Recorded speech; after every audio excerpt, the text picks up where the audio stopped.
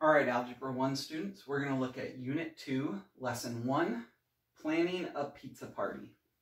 So within this, we're going to be looking at what goes into solving a problem and looking at all the possible things that are going on in it.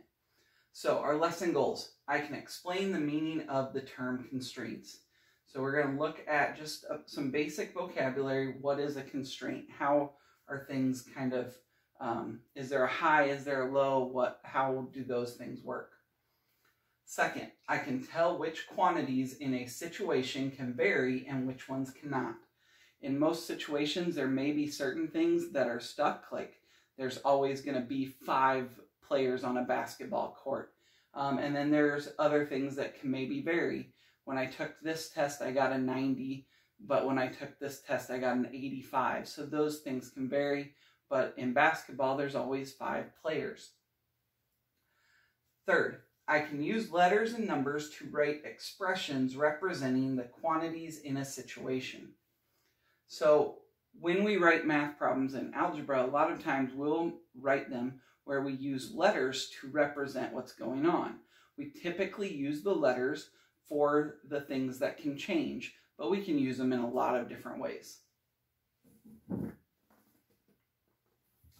All right, so our vocabulary, we have 2 new words that we're really going to focus on.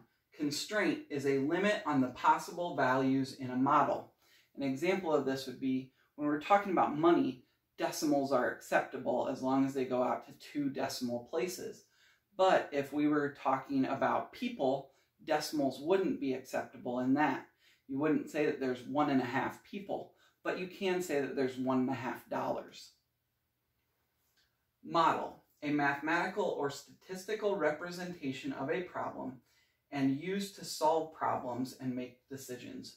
So a model can be a math problem, it could be a table of values, it could be a graph.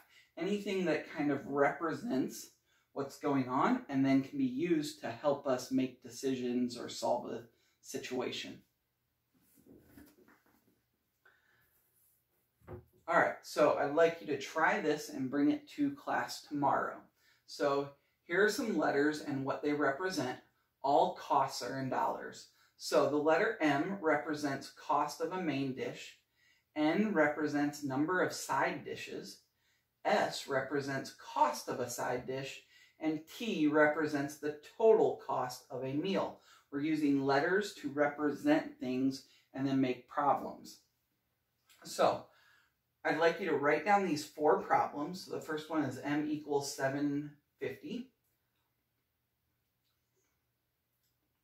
The second is M equals S plus 450. The third one is NS, or N times S, equals 6. And the fourth one is M plus N times S equals T.